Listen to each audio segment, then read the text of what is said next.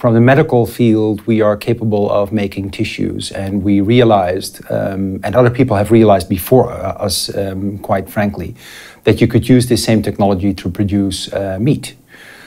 And that's a very important target, because meat consumption is going to increase. And that threatens basically our food security, because we're going to feed a lot of animals food that we actually can eat ourselves.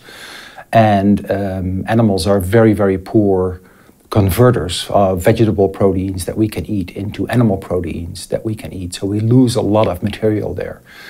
And second, we realized that especially livestock meat production is tremendously burdensome on the planet. There are a lot of environmental consequences of livestock meat production that we need to curb.